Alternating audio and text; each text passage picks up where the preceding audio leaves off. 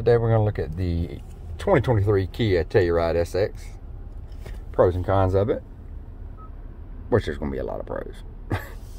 You can actually look at an outside view, 360 view of your car all the way around.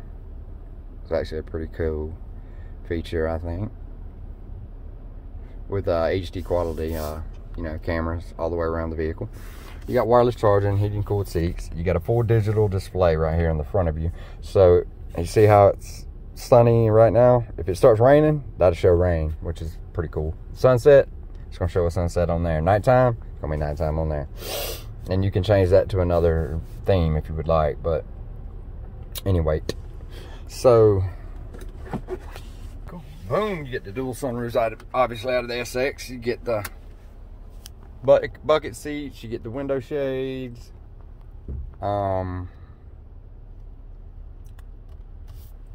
memory seats up here in the front with me. You got the child lock, which you can lock the windows and the doors with the press of one button, which is pretty cool. You got all your, illumination and all that bloody blues over there. So the inside, it's still the same. Some new key little highlighted features, but let's take a look at the outside real quick. Got the Harman Kardon stereo, obviously. This is the Midnight Lake Blue.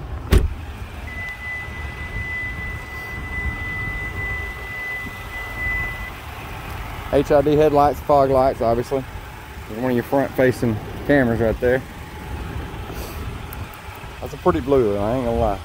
I don't know how I was gonna feel about it, but it's pretty nice. I like it. The rims, they did pretty good on too. So,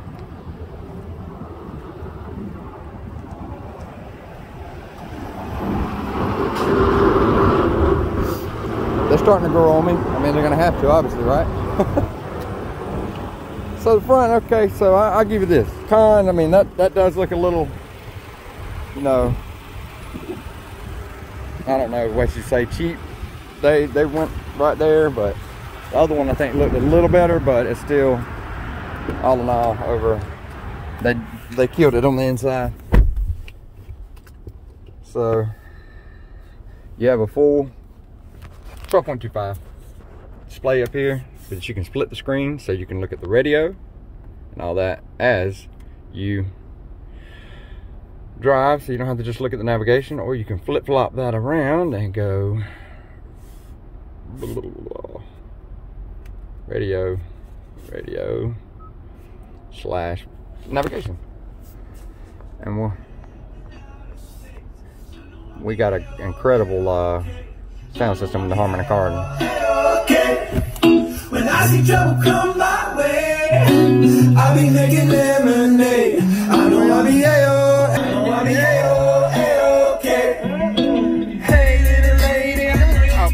I got into it. Anyway, so still great ride as always, as the 22s and 21s had.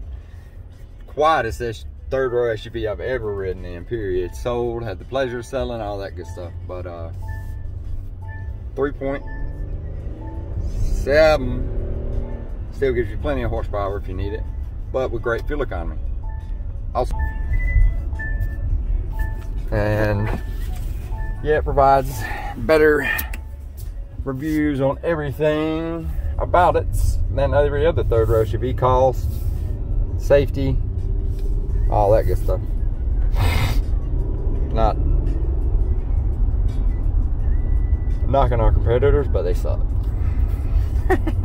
So the lane assist, the safety features in Kia, these Koreans, they don't play around with their safety features. So the car absolutely, it's not intended for you to let it drive itself, but it absolutely will, because it works so well on the lane assist and all that. And now they've introduced the blind spot with assist. So if you go to get over on somebody in the lane, it provides an assist if you go to in case of collision. Yep, that part. So the vehicle's absolutely doing its own thing. I'm not even touching the wheel, but Not intended for you to do this. I'll repeat, not intended for you to do this. So we're going to see what kind of gas mileage we can get about this thing real quick here. Let's go in here and reset it in your settings. We're going to go right here. We're going to go right here. And look, as it gives you the road signs as you come up on them. Crazy, huh?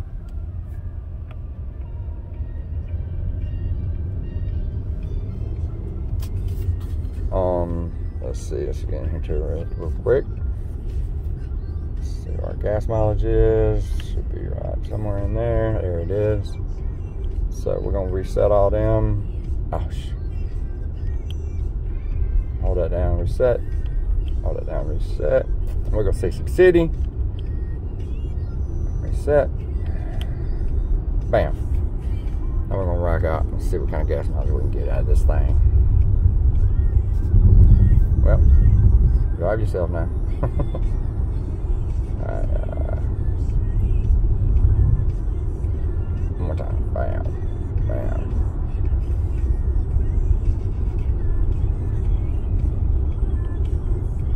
So it even tells you an oncoming curve coming up there.